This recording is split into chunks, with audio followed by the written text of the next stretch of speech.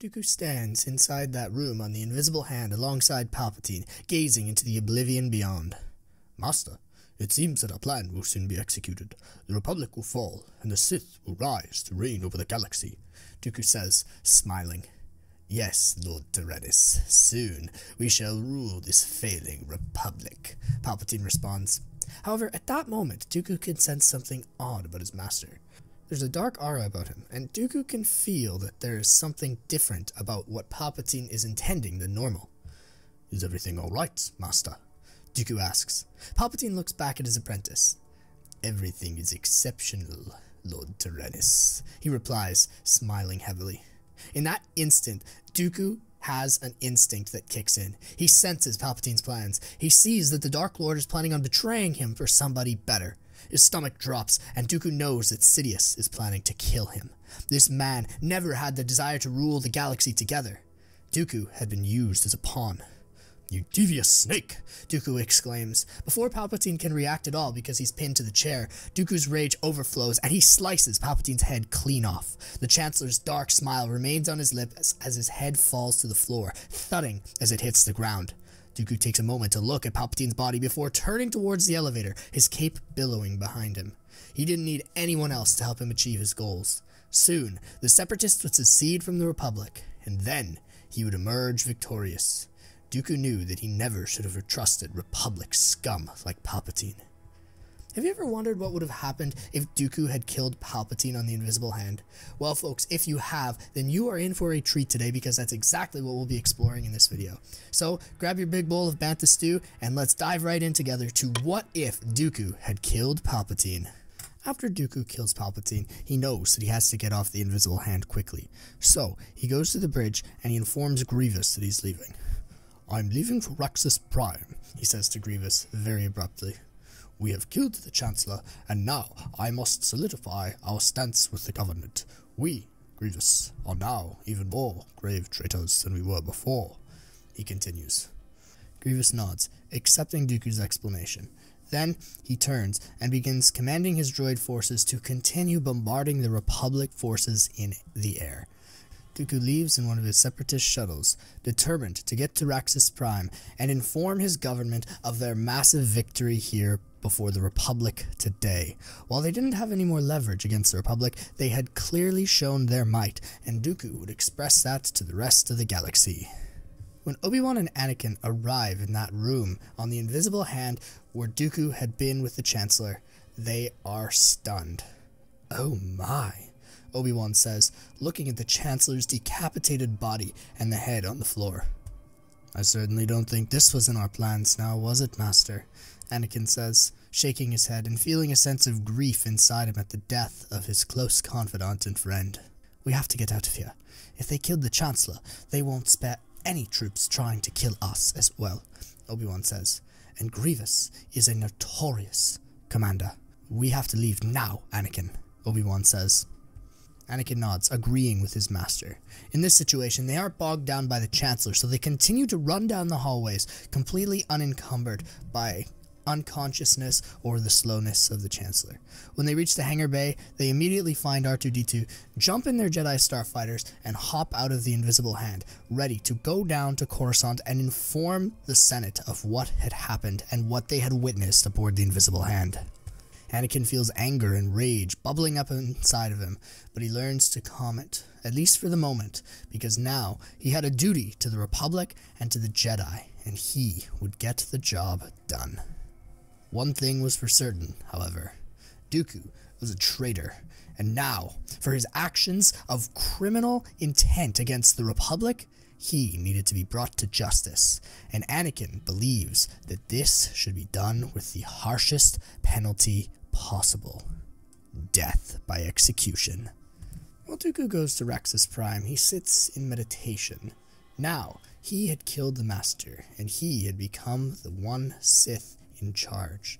He was the one who held the keys to the galaxy in his hands, and now he could use his government to gain more power unencumbered by the ways of the Sith and his master. Dooku was in charge now, and he had the power to do whatever he wanted. He would use the Separatists now to gain more power, to consolidate his influence across the galaxy, and become the most famous figure alive. In addition, he would also separate from the Republic, and he would have his own government that would not be encumbered by the entirely incompetent bureaucracy that had embroiled the galactic government. Soon, Dooku would be free from his chains.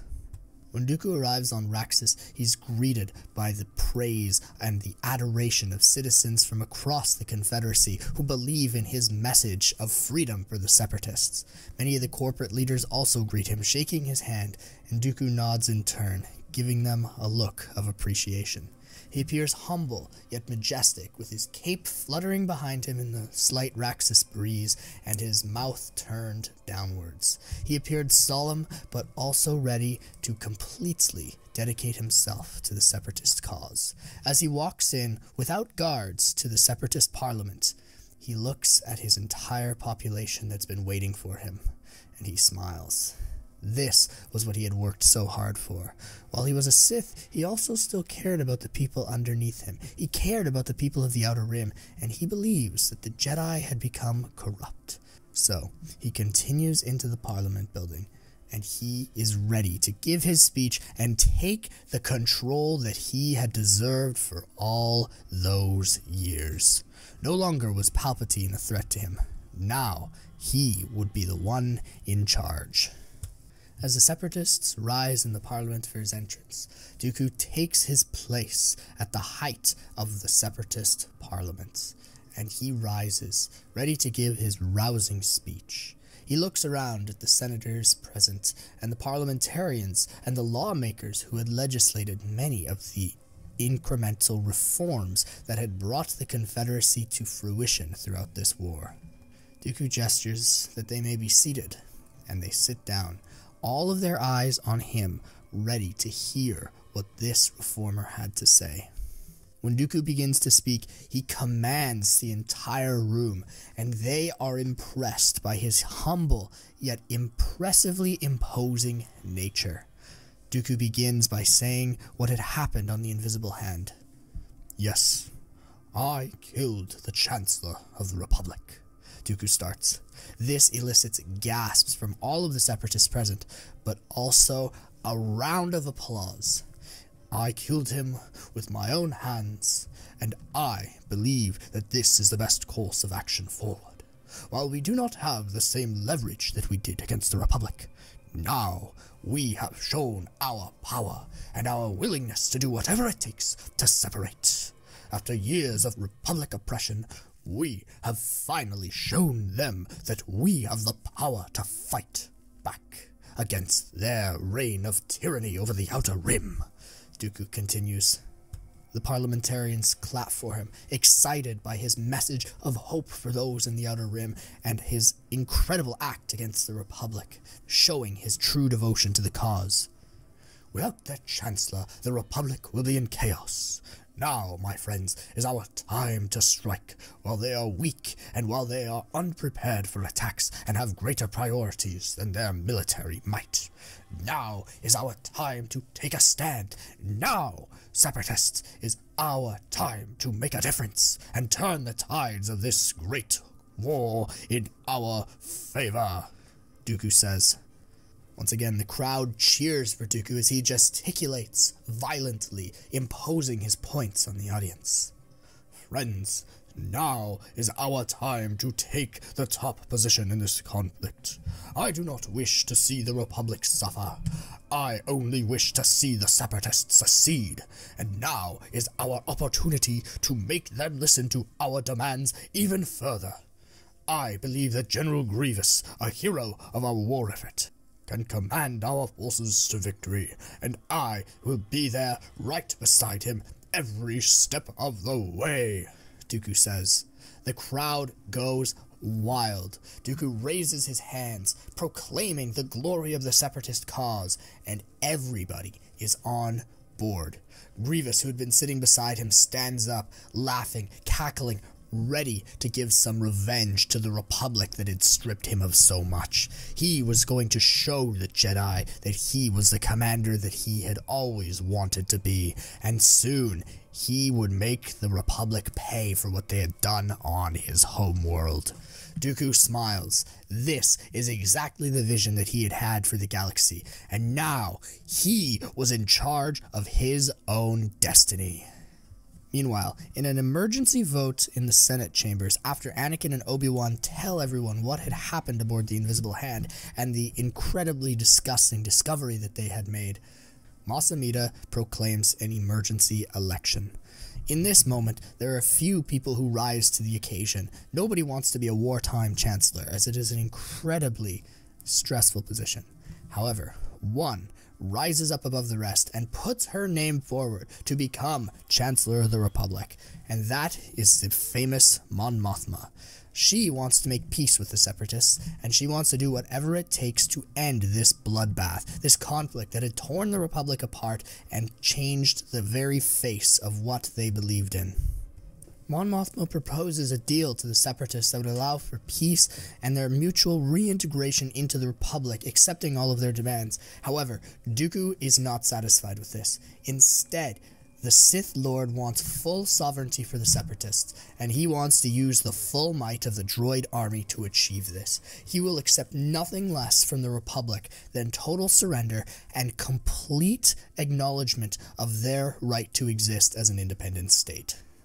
Because of this, war continues to rage on across the galaxy.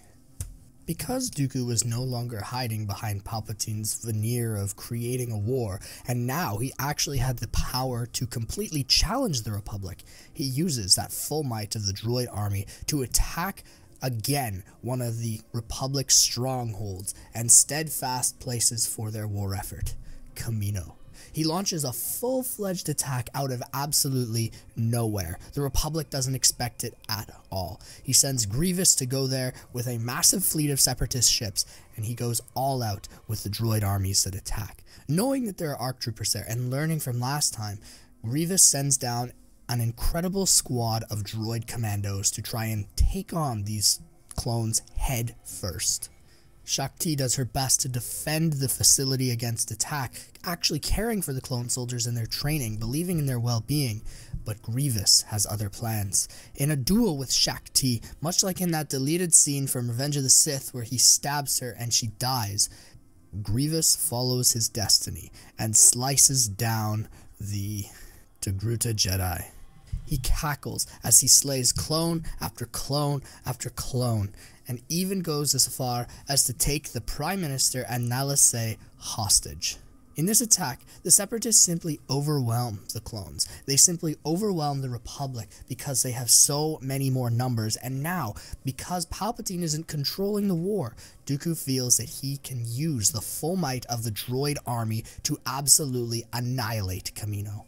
Hell rains down from the sky, and it looks as though the Separatists have won a critical victory in taking the cloning facility on Kamino.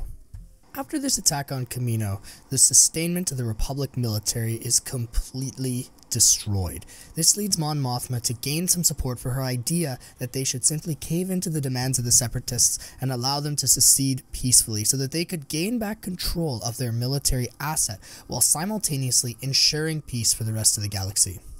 The galaxy needs peace. That's the promise that I was elected on, and I will try to ensure that the galaxy receives that peace that we all so desperately crave. An end to this war is near, my friends, and I am afraid that we very well may not win it. However, we can ensure security for the rest of the galaxy, and that our citizens may live in harmony once again without fear of separatist attack, Mon Mothma pleads to the Senate. Padme endorses her, saying that this is the best way forward and that she believes a peace agreement with the Separatists could truly create a new era of prosperity for the galaxy, one that doesn't rely on the military-industrial complex that had been created by Palpatine, and where the ideals of the High Republic, exploration, freedom, peace, and mutual cooperation are once again brought to the forefront of what it means to be the galactic government. Obi-Wan also supports this plea as the negotiator. He's seen far too much going on, and while he is loyal to the Republic and believes that Dooku is a traitor to everything that he holds dear, he still thinks that perhaps this dragged-on war where they were outnumbered, outgunned, and outsupported by the corporations was futile to continue.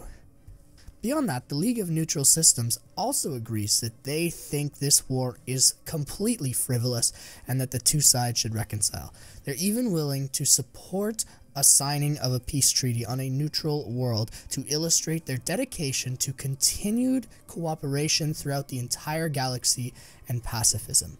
While Mandalore is embroiled in the Siege of Mandalore and the conflict that was ensuing between the clones, Ahsoka, Maul, and Bo-Katan, there were still many other systems that at this time are calling for an end to the war. Anakin, however, cannot get over what Dooku did to his confidant and his father figure. He's still mad.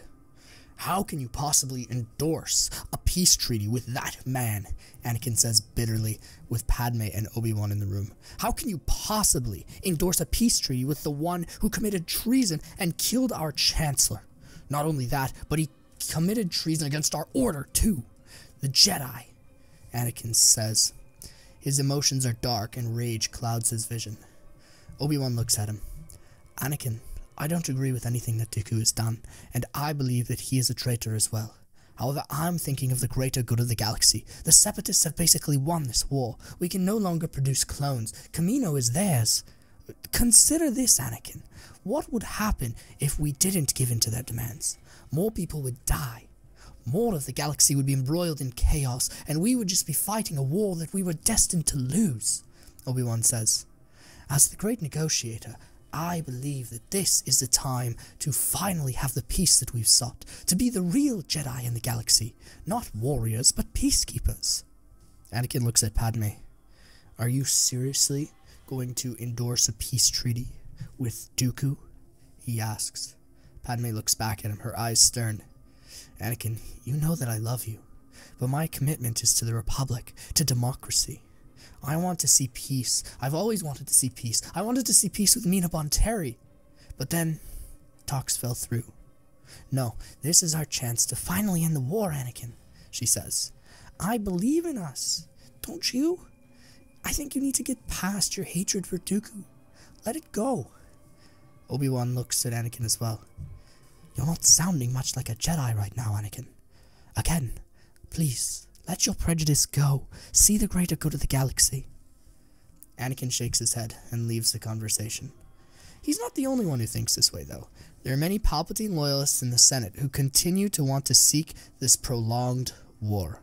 Anakin is just a fraction of the individuals who still want to see Dooku brought to justice for his crimes against the Republic, and who want the Separatists completely eradicated, no matter how long it took or how they had to do it.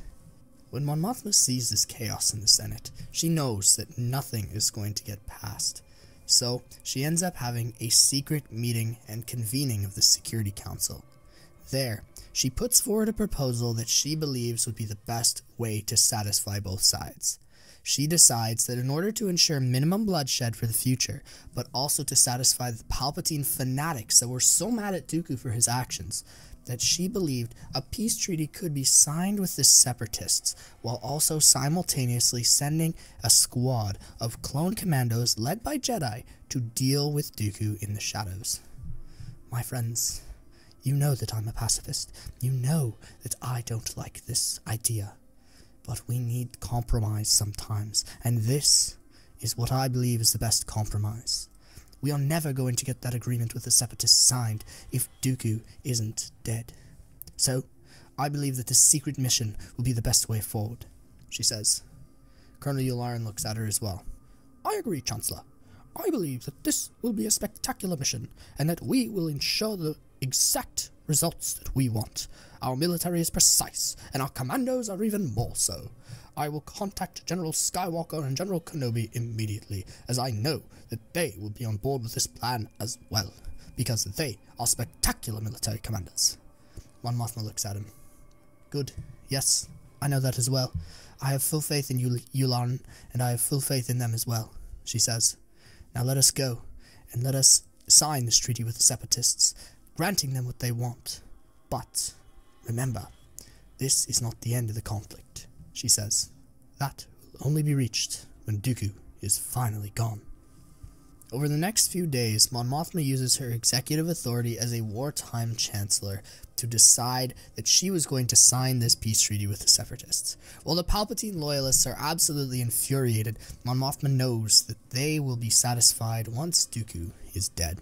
In a live, televised broadcast to the galaxy, she announces her intentions to sit down with the Speaker of the Separatist Parliament and sign an agreement that would end all hostilities and grant the Confederacy full sovereignty from Republic oversight. This is met with mixed results. Many people are absolutely fanatically in favor of this. They've seen their planets torn apart by Separatist and Republic conflict, and now they finally will have that peace that they desired. Others, who are spectacularly Republic fanatics, believe that this is the wrong course of action and that the Separatists are being rewarded for poor actions. However, the Republic still goes forward with this. A few days later, on Raxus, Mon Mothma and the Speaker of the Separatist Parliament end up signing that deal, inking it into paper and ensuring the return of Kamino to the Republic. Dooku is also in attendance, but as more of a figurehead than an actual political leader. He doesn't have any technical political authority within the system. However, he is the voice of the Confederacy. Dooku is the individual who embodies the entire movement, so him being there shows that he truly cares and that the Confederacy is alive and well. He gets to sign an honorary signature onto the paper, and he looks at Mon Mothma with his signature look of superiority, smiling slightly. He also sees Kenobi there as well, and he wonders where Skywalker is, because every time that Kenobi had shown up, Skywalker wasn't far behind. Was the Republic plotting something? Was there something else going in the shadows that Dooku didn't know about? Or maybe, just maybe, Skywalker couldn't face him after what he had done to the Chancellor, which was fair. Dooku could also have that intuition to sense that Skywalker must not have been in approval of this course of action. Dooku knows that Anakin is always very headstrong, and so thinking about this makes him happy. The division within the Jedi Order and the Republic that he had created allows for his government to become stronger, which Dooku is very much in favor of. Perhaps maybe the people who were disenfranchised by the Republic would one day join him, or they would choose to secede themselves and start their own government separate from Mon Mothma's new bureaucratic mess that she was going to inherit. Mon Mothma, the Speaker, and Dooku all shake hands, and Obi-Wan stands there with an absolute stone-cold look on his face. Dooku nods at the old apprentice, wishing that he had met him when he was in the Order. Dooku believes that Obi-Wan would have been a good person to meet, and, as the apprentice of Qui-Gon Jinn, that they would have had a lot in common, and a significant amount to discuss before the Clone Wars started. It was a shame that Obi-Wan was so clouded by the vision of the Jedi. Dooku ends up going back to Serenno and throwing a massive victory party for all of the prominent separatists and corporate leaders who had helped him and enabled his success for the signing of the treaty. Together, they end up enjoying a significant amount of bantha brew alongside some delicious, catered bantha stew. Dooku also sips a significant amount of spotchka, basking in its glory. Count Dooku, we are very happy with this transition of power, Newt Gunray says to him at the party. The Trade Federation thanks you for all of your service and how you have helped us usurp the Republic governance, he says. For too long, the Republic has been far too... Dooku ends up cutting off Newt Gunray. Yes, Newt. I am very pleased as well. Thank you for coming along for the ride. Now if you'll excuse me, I must do more. Dooku shakes his head, wondering why the cowardly Neimoidian wanted to talk to him again. He'd gotten what he'd wanted. Now it was time for him to just do whatever he wanted with the Trade Federation. After a few too many bantha brews and spotchkas, Dooku starts to grow tired, and while he allows his guests to continue socializing in his ballroom on Serenno, the Count announces that he will be retiring for the evening. Thank you all for coming. However, I must leave for the night. I believe it is time for me to get my beauty rest after such a spectacular victory for the Confederacy, he says. Everybody cheers for him as he walks away, a big smile on his face. Little does he know that when he arrives in his bedchambers, there's a surprise that will be waiting for him. Anakin had managed to sneak in alongside Delta Squad, one of the top clone commando units, and they were ready in the shadows of Dooku's room. When he arrives, Dooku senses that something's off, but because of the alcohol that he had consumed that night, he also is a little bit shady on the details. As he walks in, suddenly, Anakin Skywalker drops from the ceiling and ignites his lightsaber, a fiery rage in his eyes. "Master Dooku," he says. Dooku looks at Anakin. "Ah, Skywalker, what are you doing here? You're no separatist." Anakin looks at him. "No, but I'm here to avenge the man that was my father." Dooku looks back at him. "Are you talking about Palpatine? The man who wanted to control the galaxy? The man who misled you and manipulated you for years? Your father?" Anakin looks back at him. "No, you lie. You're a Sith Lord. Palpatine would never." Dooku looks back at him. "You truly are misguided. I almost feel bad for you, young Skywalker," he says. Dooku's tongue is a little bit loose because of the amount of Bantha Brew that he's drank, but at the same time, he also doesn't really care if the galaxy knows that Palpatine was a Sith Lord, because Palpatine is now dead. Dooku'd gotten what he wanted, and that was that. Anakin looks at Dooku.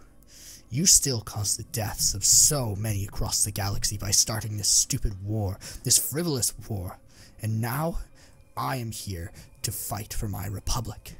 Anakin and Dooku then begin to engage in a massive lightsaber battle as Anakin puts his skills to the test once again against the master duelist. Anakin has the advantage of youth and sobriety as Dooku is slightly caught off guard. He wobbles a little bit as he manages to block Anakin's attacks, but whenever he lunges in for one of his own, he's always slightly off the mark. Anakin continues to hammer Dooku with attack after attack, and his blade is a whir of just pure light. The two Force users dance in an eloquent yet powerful dance that Anakin had never engaged in before. He taps into some of his darker emotions, his rage towards Dooku, and his adoration and affection for Palpatine, to truly try to catch the Force user off guard. Dooku smiles at this. Maybe, just maybe, Palpatine had still succeeded from beyond the grave in manipulating this young Skywalker and choosing him to be the bearer of the dark side torch. Dooku also manages to, even though he has had a few too many drinks, deflect bolts from all of the Delta crew that are firing at him. He doesn't know where they're coming from, but he can sense in his peripheral vision that someone is there, and whenever somebody tries to shoot him, he blocks it with his saber before quickly going in and attacking Anakin once more. At one point, he spins into the corner and finds Scorch, who is standing there ready to fire. Dooku slices his weapon and then slices through Scorch's armor, killing the clone commando. This only enrages Anakin even further, and he attacks Dooku relentlessly. Dooku, however, is still incredibly smart, and the drinks are starting to wear off as adrenaline continues to kick through his system, and his connection to the Force strengthens. He sees Anakin's anger, and he predicts every one of his movements, blocking each and every one, and seeing the young knight's weaknesses. Eventually, Dooku smiles as he sees Anakin leaving himself open to an attack, and he slices the other arm of the Padawan that he had once known off, just like on Geonosis. He then force pushes Anakin towards the wall, smiling, excited that he had defeated Anakin Skywalker yet again. But in that moment, he lets his guard down, and he forgets that there are other clones in the room. This is the moment that Boss avenges his fallen comrade, and fires Dooku right in the back of the head, instantly killing the Separatist leader. Dooku crumbles to the ground, his eyes wide, but in that moment, as he passes on, he's still happy and satisfied that he had succeeded the Confederacy and that his government had been established.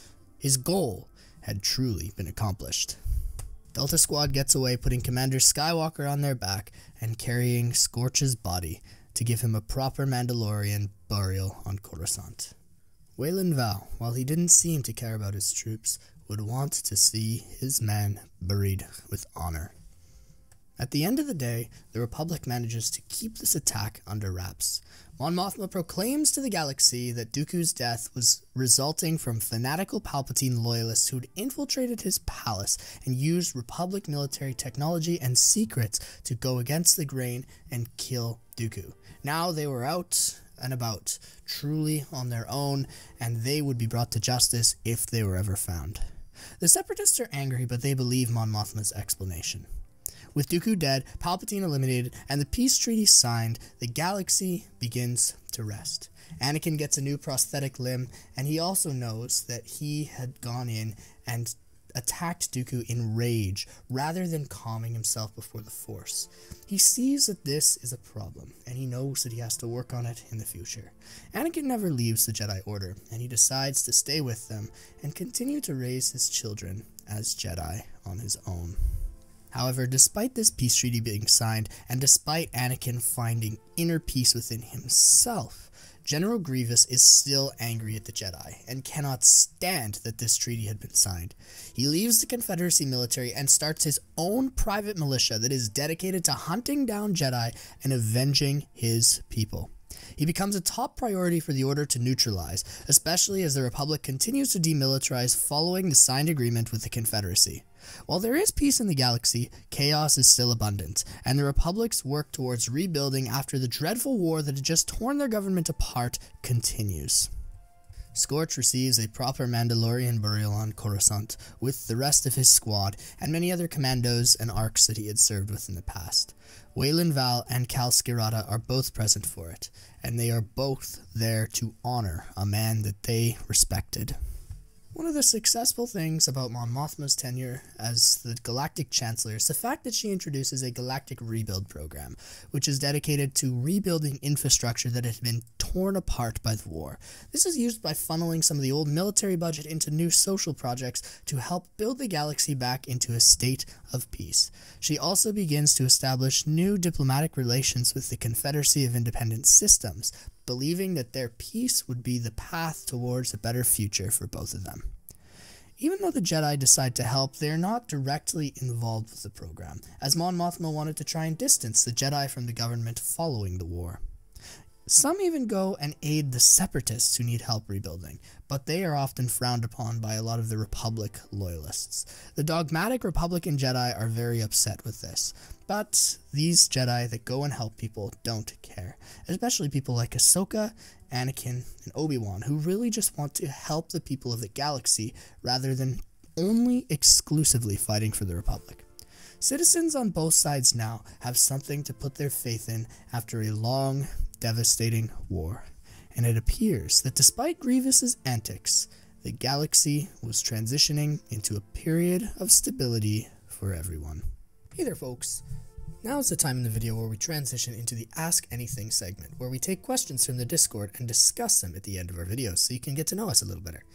Today's question comes from Viper78, and he asks if we do crossovers. Well, that's something that's still in the works. As a relatively small channel, we haven't really had too many opportunities for that yet. However, it is a possibility in the future as we continue to grow and our brand continues to get stronger. We'll see. It depends where God takes us, and I don't know if we'll do any crossovers, but right now we're sticking to our solo videos, and perhaps we might have one or two in the works, but we will see, and we'll keep you updated on that if it happens. Thanks for watching today's video. I hope that each and every one of you enjoyed it. If you did, please leave down in the comments below what you think might happen in a part 2. Would you like to see a part 2? If so, how do you think the story would naturally develop? Also, who are some channels that you'd like to see us cross over with in the future? I would love to hear what you have to say about that. Thanks again for watching, and I hope that each and every one of you has an absolutely fantastic rest of your day. Oh, and of course, as always, I hope that every single one of you who watched this video got your delicious daily dose of Bantha Stew.